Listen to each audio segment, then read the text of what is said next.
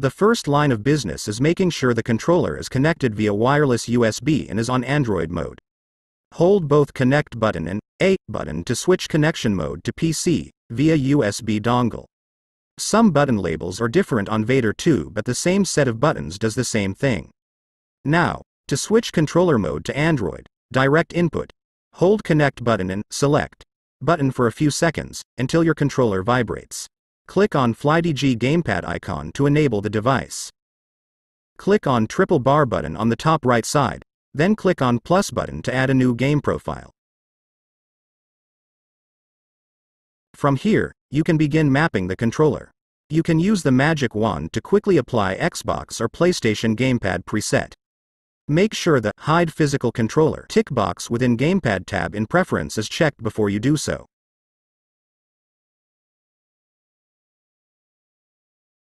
In case you prefer to manually map the gamepad, select the button you wish to configure.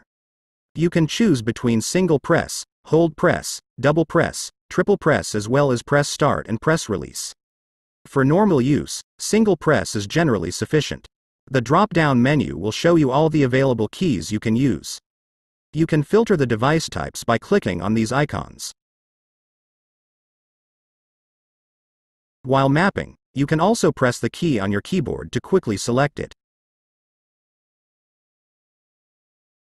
Aside from manually adding the keys, analog sticks also have presets so you can quickly fill them up. In the Advanced tab, you can find more in-depth adjustments for your input. Except for response curve, dead zone and axis invert, which are only available with Advanced Mapping license. Other adjustments can be configured here using Basic license. The default setting usually gets the job done, so I'd suggest you leave then be unless you have specific need that requires to fiddle with them.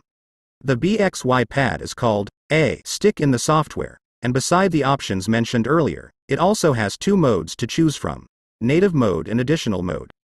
Native mode duplicates right stick to A stick, while additional mode makes it a standalone analog stick with its own configuration.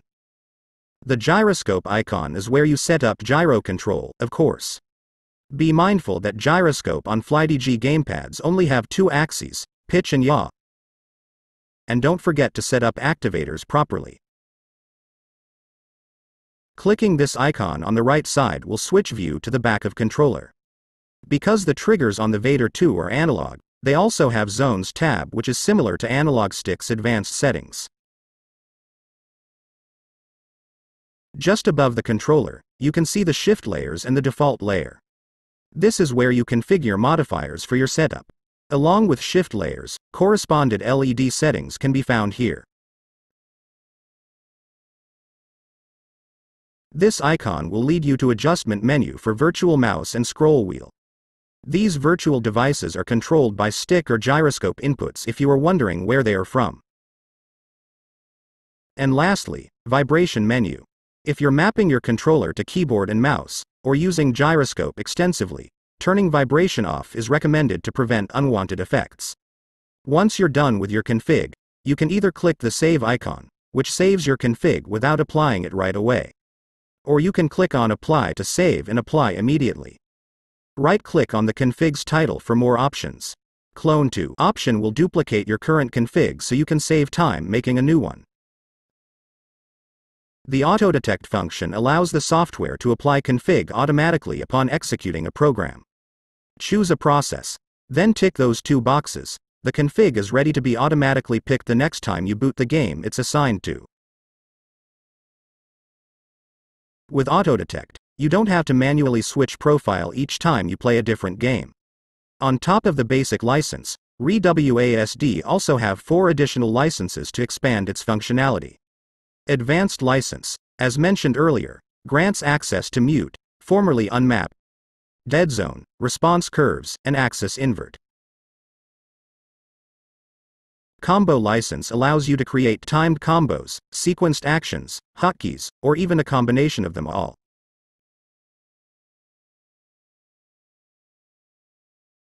Rapid fire license is what you need for turbo function. It also comes with button toggle and shift toggle, as well as custom setup for shift modifier.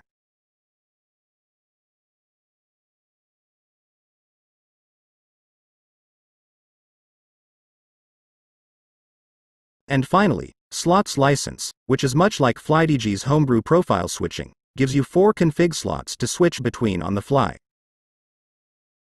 This concludes Flydigi Gamepad's introduction to reWASD. Thank you for watching.